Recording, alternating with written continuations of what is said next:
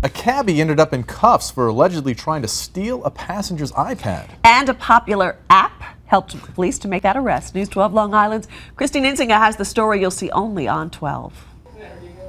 The iPad, prized possession of so many these days, including this man, Chris Macrod. He's asked us not to show his face, but says he left his iPad in the back of a cab early Friday morning and was shocked when he tried to get it back. I called the taxi cab company and they said nothing was turned in. Luckily for Macrod, he had just uploaded a new app to his iPad last month. For some reason, it's called the Find My iPhone.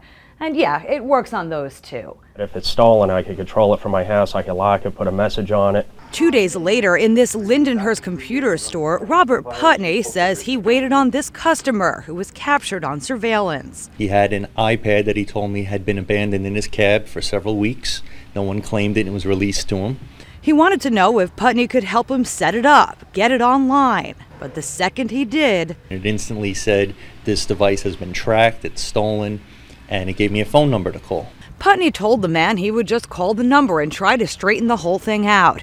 But the man, who cops have now identified as Chris Stoyek, got agitated and told him not to. But when Stoyek left the store, the shop called the rightful owner. The next day, Stoyek the cabbie was in cuffs, thanks to the app.